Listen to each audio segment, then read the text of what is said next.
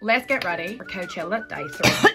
First, I'm gonna go fix the hair. Why does it smell like tequila and barbecue? And then I'll be right back, okay? How much is too much Advil? Do you think if I take 20, I'll die? Every single time I breathe, I puke just a little bit in my mouth. Everybody say hi, King Kenny. Oh my God, you're a safe. Oh my God. So I actually am here on a brand ship with LaVouche, you know, the UTI medication. They said I could bring a +1. They just weren't specific that they said it couldn't be of the canine species. I've just been tricking everyone and telling him that he's my tiny assistant. Honestly, no one has noticed because no one looks up from their phone, so it's like a complete benefit. There's definitely still some vodka in that from before. So day 1 of Coachella, we started taking pictures at like 11 a.m. in the morning. But by the time I finished, and I didn't even take that many, it was already 3 a.m. So I was like, okay, it's too late to go now. So I'm just gonna good night sleep and go day 2. Now, I was given the ultimate VIP pass for free. And a lot of people are like so mad that I didn't use it. But like, get over yourself. I felt stressed. And then yesterday was just like, so the LaVouche team did put on the breakfast for us. Like, look, I love them, but I don't know what the hell is in that UTI medication, but I mixed it with my tequila in the morning. And then after that, the day is such a blur.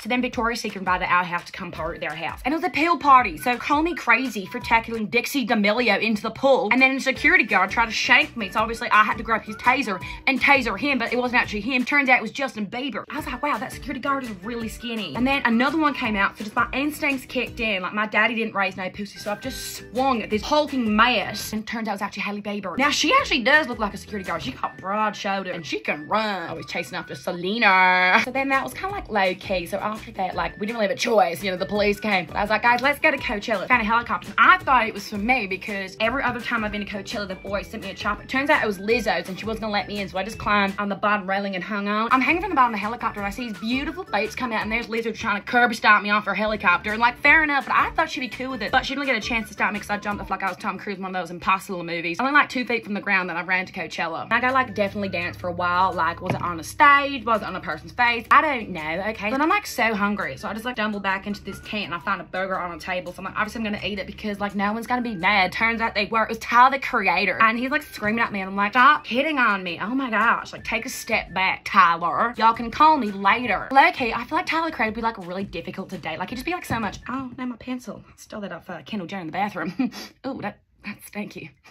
Yeah. So then I finally caught with all my friends. They're like, Emily, oh my gosh, there's a warrant out for your arrest. And I'm like, I don't know what artist that is, but sure, we can go watch them. I don't know what happened, but I got sent a bunch of pics and a bunch of videos of me performing on stage at Coachella. And it turns out I did a full 10-song set. It turns out there was meant to be a surprise set from someone called Beyonce. Girl, I don't know who that is. So then I was about to like skedaddle off and someone puts me in like a headlock. And I'm like, oh my gosh, who's that? I flip them over. Who is it? It's Alex Earl. So we have to obviously have like a WWE SmackDown. I didn't win because like 1, I did take it easy on her, but 2, did you know that she can bench 200 kilos? And then 3, apparently she got like the most insane brand deal with the CIA where she's actually an informant for them now. And technically, if you want to say it, she is a spy for the government. Either way, I couldn't care less. All I was trying to find out was, Alex, how do you get the nose so snatched? Jake. Then after that, I was like, okay, bye, Alex. I'm leaving. And then all this men rock up and they put a black bag over my head. They shove in the back of the van. Turns out it was the Mexican cartel. Now, this is on me, guys. I do apologize to them. I did do a brand deal with them where I was meant to go and post about a day in the life with them, and I forgot to post. So they were not happy. But it's all good. We filmed a dance, and like we're like besties again. They did drop in the middle of the desert. Look, I don't want to cause any more beef between us, but their swag bags suck because all they gave me was a gun with 1 bullet. Like, I'm sorry. At least give me like a highlighter or something. Like, whoever is on your PR team, you really need to work on that. Yeah. Fuck, I walked my way out of the desert. It actually wasn't that difficult. Only took like 6 hours. I was about to tell you, I did fight and kill a coyote. Don't worry, I'm being ethical and I'm gonna wear its hide as a skirt today because, you know, reuse, recycle,